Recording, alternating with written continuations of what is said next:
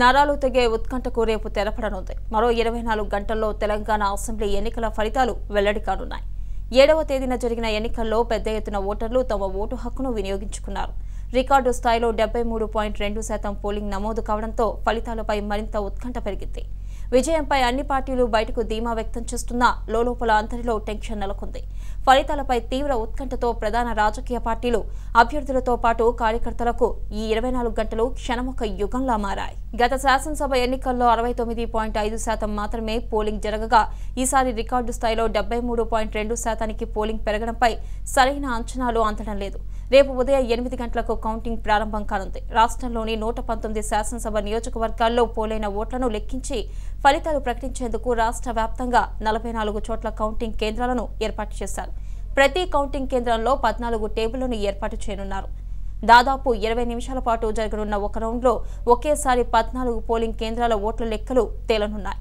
ప్రతి టేబుల్ వద్ద ఓ పర్యవేక్షకుడు, ఓ సహాయ పర్యవేక్షకుడు, ఓ సూక్ష్మ పరిశీలకుడిని నియమించనున్నారు.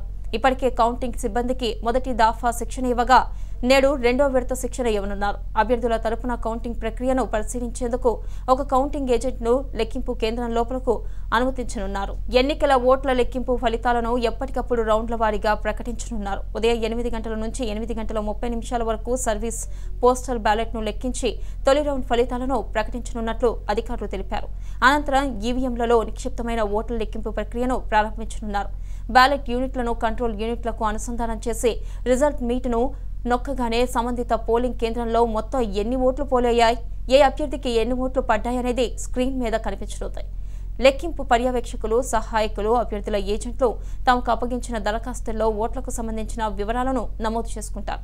రిటర్నింగ్ అధికారి ధృవీకరించిన తర్వాత సంబంధిత రౌండ్కు సంబంధించిన ఫలితాలను ప్రకటించనున్నారు. 4-5 రౌండ్ల ఫలితాల సరళి ఆధారంగా ఉదయం 9 గంటల 30 నిమిషాల సమయానికే చాలా చోట్ల గెలుపోటములపై కొంతమేర స్పష్టత వచ్చే అవకాశం ఉంది.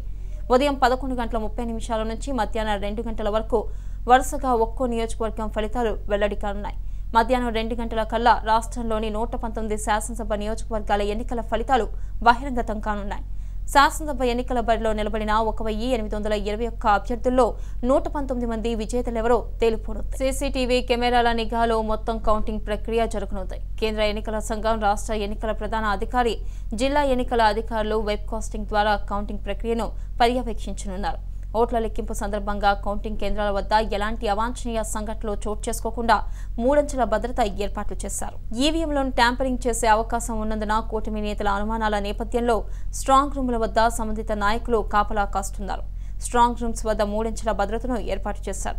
మొదటి అంచెలో వాహనాలు తనిఖీ చేసి పాస్లు ఉన్న వారిని మాత్రమే అనుమతిస్తారు.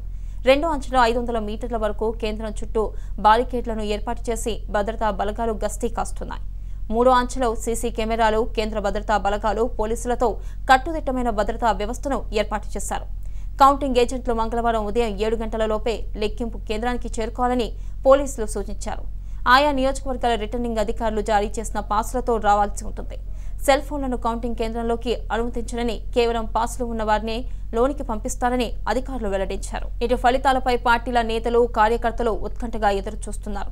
తమ అభ్యర్థి గెలుస్తాడా, ఎన్ని ఓట్ల మెజార్టీలో విజయం సాధిస్తారు, ఏ పార్టీకి మెజార్టీ సీట్లు వస్తాయని కొంతమంది పందాలు సైతం వేసుకుంటున్నారు.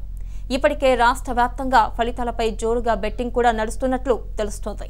ఇక దీనిపై మరింత సమాచారాన్ని మా రిపోర్టర్ వెంకటరాజు ఫోన్ లైన్ లో అందిస్తారు. వెంకటరాజు, చెప్పండి.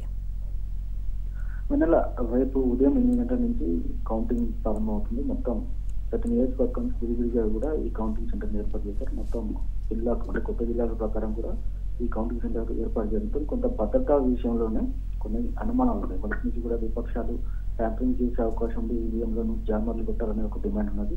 వీటన్ని దృష్టిలో పెట్టుకుని పూర్తి స్థాయిలో భద్రతను ఏర్పాటు చేశారు.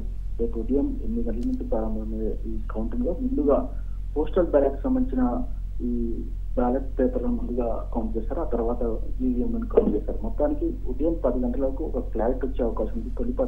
తొలి ఫలితం వెలువడే అవకాశం కనబడుతుంది. మొత్తం మధ్యాహ్నం 12 గంటల వరకు రాష్ట్రంలో ఏ రాజకీయ పార్టీకి ఎన్ని సీట్లు వచ్చాయి, ఏ పార్టీకి ఎన్ని సీట్లు వచ్చాయనే విషయాన్ని కూడా పూర్తిగా ఒక క్లారిటీ వచ్చే అవకాశం కనబడుతుంది. మరో 24 గంటల పాటు ఈ యొక్క ఉత్కంఠ మాత్రం అన్ని రాజకీయ పార్టీలను ఉత్కంఠ మాత్రం లేదని చెప్పుకోవచ్చు. కనేలా రైట్ వెంకటరాజ్, థ్యాంక్ యూ.